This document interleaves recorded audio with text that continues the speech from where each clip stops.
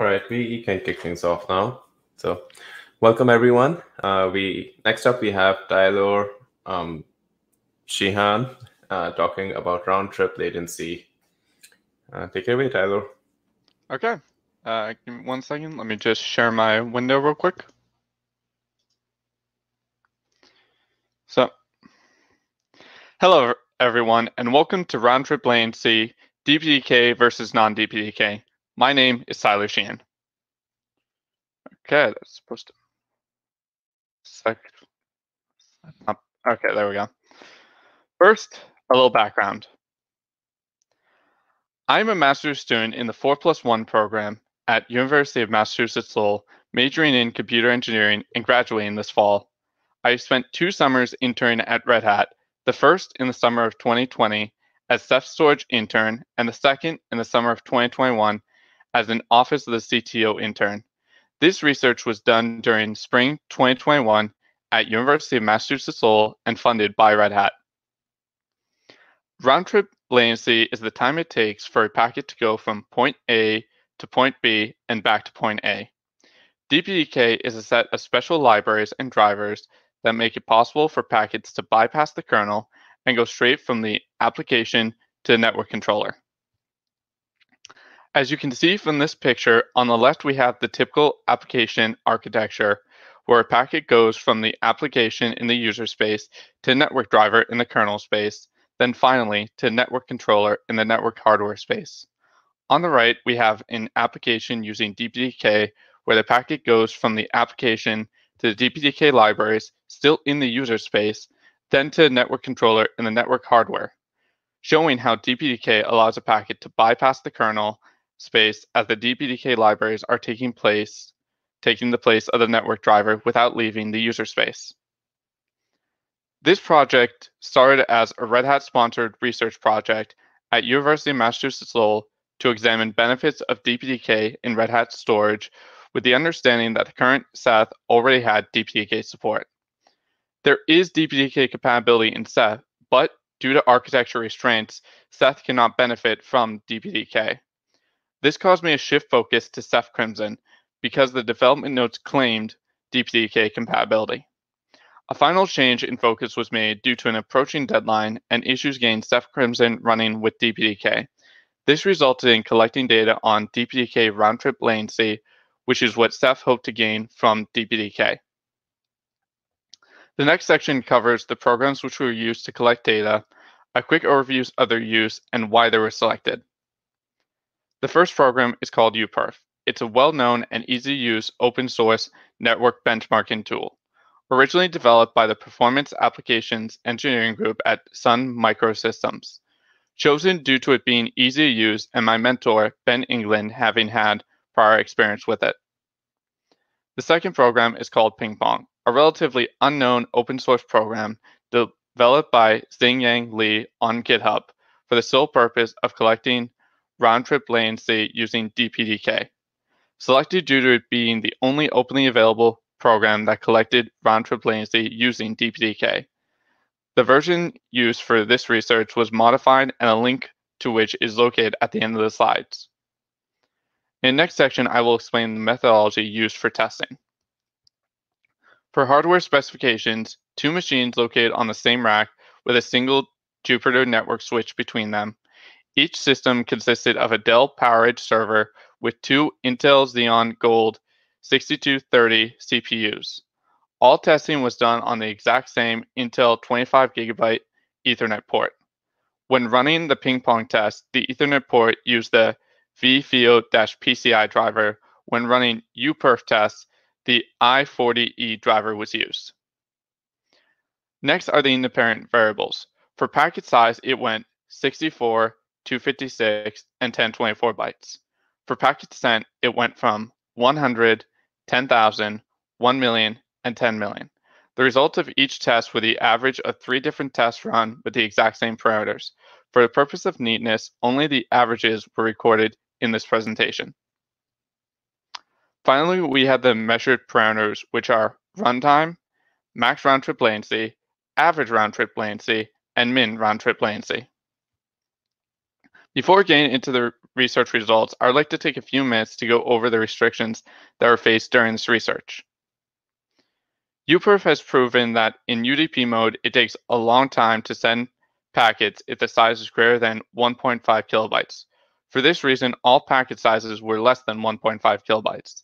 It's assumed that it's due to a fragmentation issue with UDP messages being greater than maximum transmission unit size of 1.5 kilobytes.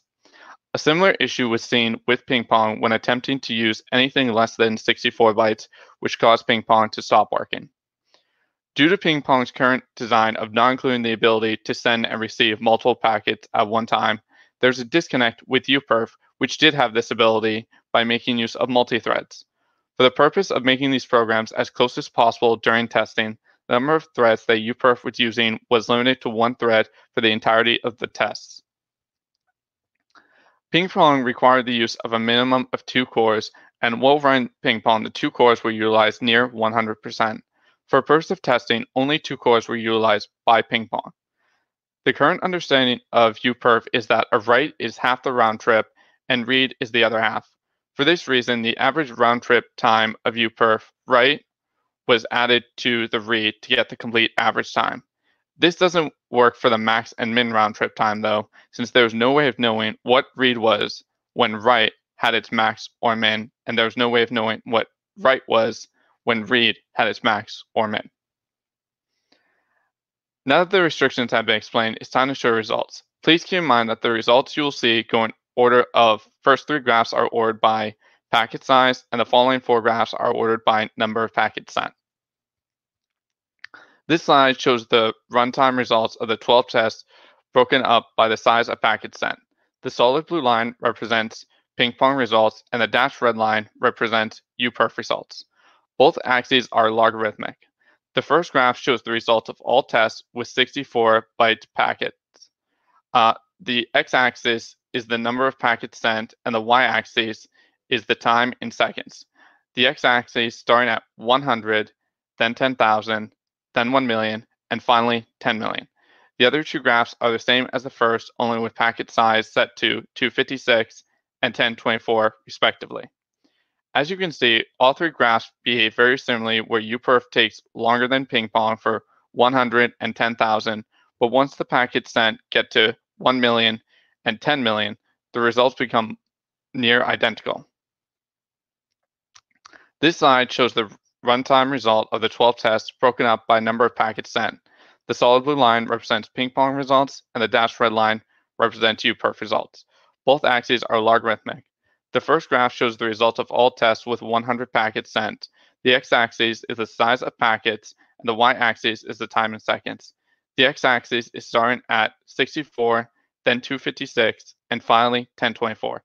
The other 3 graphs are the same as the first, only with number of packets sent being 10,000, 1 million, and 10 million, respectively. A trend seen in this graph is that Uperf remains constant at 110,000 packets regardless of packet size, and is greater than Ping Pong in all but when packets sent is 10 million and the size is 256, as seen in the rightmost graph. These are the same as the first 3 graphs, only showing the max round-trip latency instead of runtime, in which the dashed purple line represents Uperf write results, and the dashed green line represents the Uperf read results. As before, the x-axis is the number of packets sent, but the y-axis is now time in microseconds. These graphs are a bit less cut and dry than the ones seen in the previous slides due to Uperf not being one entity, and instead being split up into 2. In all 3 graphs, 100 and 10,000 packets, Ping Pong performs between Uperf read and Uperf write, with Ping Pong then exceeding Uperf write and Uperf read at 1 million and 10 million. Ping Pong and Uperf read are the closest in the middle graph when packet size is 256 bytes with 1 million packets sent. These are the same as the first group of 4 graphs, only showing the max round-trip latency instead of runtime. As before, the x-axis is the size of packets sent, but the y-axis is now in microseconds. There's no clear trend when the data is presented based on number of packets sent, as can be seen by these graphs.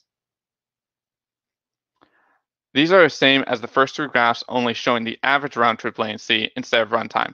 As before, the x-axis is the number of packets sent, but the y-axis is now in microseconds. The average round-trip latency is clearly a product of multiple variables, and this is seen by the graph as there are no clear trends other than Uperf decreasing from 100 packets to 1 million, then increasing at 10 million. These are the same as the first group of 4 graphs, only showing the max round-trip latency instead of runtime. As before, the x-axis is the size of packets sent, but the y-axis is now in microseconds. Once again, the average round-trip latency is clearly a product of multiple variables, and this is seen by these graphs as there is no clear trend. These are the same as the first 3 graphs, only showing the min round-trip latency instead of runtime, and with the dashed purple line represents Uperf write results, and the dashed green line represents Uperf read results. As before, the x-axis is the number of packets sent, but the y-axis is now time in microseconds. In these graphs, you can see Ping Pong and Uperf write are constant with slight alterations, and Uperf read is decreasing from 1 million packets to 10 million packets. These are the same as the first group of 4 graphs, only showing the max round-trip latency instead of runtime. As before, the x-axis is the size of packets sent, but the y-axis is now in microseconds. The only clear trend in these graphs is Ping Pong increasing from 256 bytes to 1024 bytes. From the results in the previous section, I will now present my conclusions. I do not believe that the data provided by this presentation is enough to draw any conclusive conclusions relating to DPDK versus non-DPDK round-trip latency, which are emulated by Ping Pong and Uperf respectively. Ping Pong has a better average round-trip time than Uperf, but the difference between each runtime is a number of microseconds, and there was chaotic results mixed in. To definitively prove, numerous tests would need to be run with constant results from Ping Pong and Uperf, which I was unable to accomplish in the time allotted. I will now take a few minutes to suggest some ideas for future research that builds off this research and its results. DPDK is currently being used on several applications, but there are few tools to collect accurate round-trip latency data. I personally found this to be a difficulty when attempting to find a program that measured round-trip latency for DPDK. For this reason, I believe future projects should focus on improving Ping Pong, which, while in its infancy, has the potential to show off what DPDK is capable of in terms of round-trip latency. There are several modifications that need to be made to Ping Pong before this can be a reality.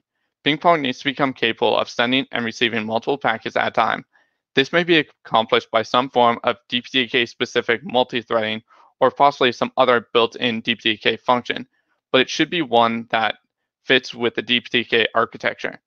This will allow Ping Pong to compete with Uperf, which already had the ability to send and receive multiple packets by making use of multi-threading on a whole new range of tests.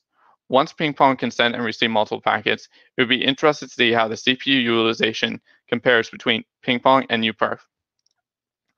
Ping Pong could also benefit from the ability to specify the packet size and client/server IP addresses from the command line, making it easier to run and automate different tests.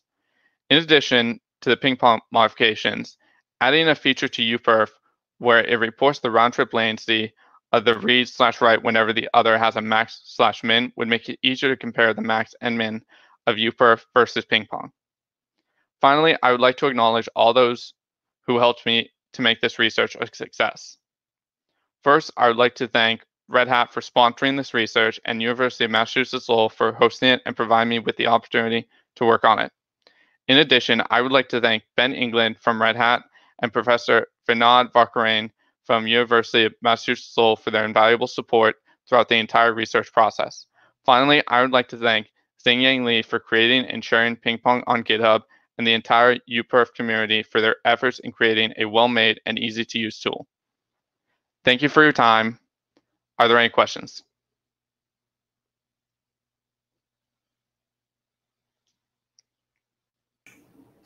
All right. Not seeing any questions yet, so I guess we can just hold off for a few minutes. Good.